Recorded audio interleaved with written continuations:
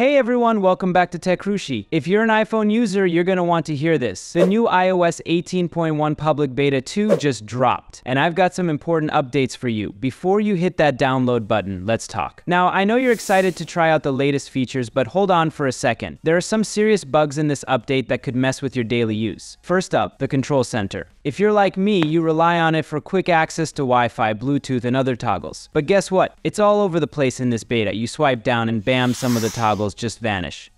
Poof, gone. It's like magic, but in the worst way possible. Then, when you swipe up again, things randomly come back, but not in the order you left them. It's frustrating, right?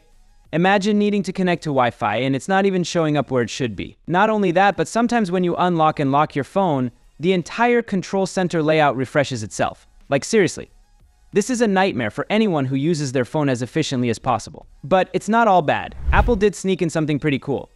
You can now separately toggle Wi-Fi, cellular data, and Bluetooth personal hotspot. This is a game changer for those of you who need more control over your connections, especially when you're on the go. Just long press the toggles and boom, you can easily switch between networks or disable them without diving into your settings.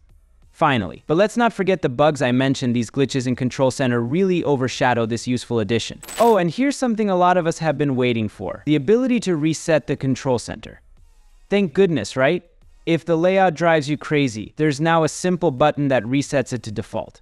Just tap it and you're back to normal. Well, as normal as this buggy beta gets.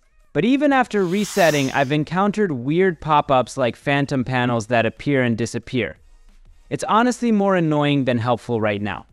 For those lucky enough to have the iPhone 15 Pro or Pro Max, you're gonna see a new feature in your Messages app, Apple Intelligence. This AI-powered tool suggests replies and even offers smart recommendations while you're typing. Sounds cool, right? But is it really something we'll use every day? Same goes for Apple Notes. You'll see a new toggle for Apple Intelligence here too.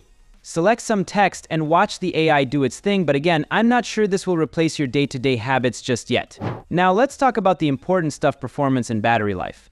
Besides the control center bugs, the system feels smooth overall. I haven't noticed any lag or overheating issues on my iPhone, and I've been running the update for over a day now. As for battery life, no complaints so far. My phone's at 87% capacity after multiple updates, and I haven't seen a drop since installing iOS 18.1 Public Beta 2. If you're worried about battery health, this update seems pretty stable in that department. So should you download iOS 18.1 Public Beta 2? Well, here's the deal: if you can deal with the bugs in Control Center, then go for it.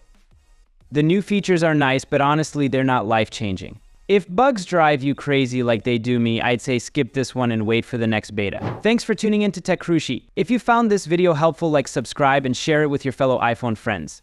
Stay tuned for more iOS 18 updates, and I'll catch you in the next one.